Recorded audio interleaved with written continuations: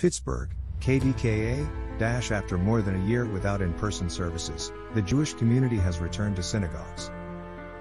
However, there had been some high tension regarding the safety of their community over the past year. Read more. Labor Day 2021 closures, changes to services with Rosh Hashanah only 2 days away. The Jewish community is on high alert for any bad actors trying to spoil their new year. Leaders of the faith say security is high so everybody can celebrate as they please. With high holiday celebrations and service back in person for the Jewish community, but COVID-19 still lingering, some are cautious to attend in person, but others are hesitant for different reasons. We are in an elevated threat environment, and that means there are extra security measures put in place to help some of the synagogues in the area deal with things during the High Holy Day period, said Adam Hertzman, the Jewish Federation of Greater Pittsburgh's Director of Marketing.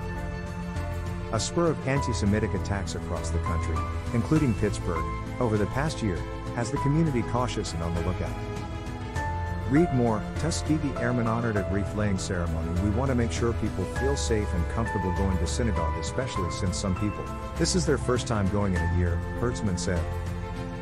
At the same time, we want to make sure people in the community continue to be vigilant, which is very important, and the synagogues have the technology and support from law enforcement in place to make sure that people feel safe. Hertzman said there haven't been any specific threats for Rosh Hashanah, but it's better to be safe than sorry. While he wouldn't say what specific security is in place, he did say COVID has allowed them time to get everything in place.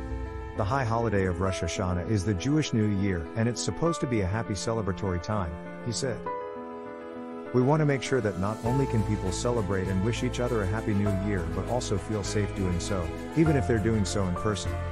Hertzman made it clear that Pittsburgh is, and should always be a safe place for the Jewish community. More news. Mask mandate for PA. Schools set to take effect. He added that Jewish leaders just want extra vigilance, support, and coordination. Bryant Reed.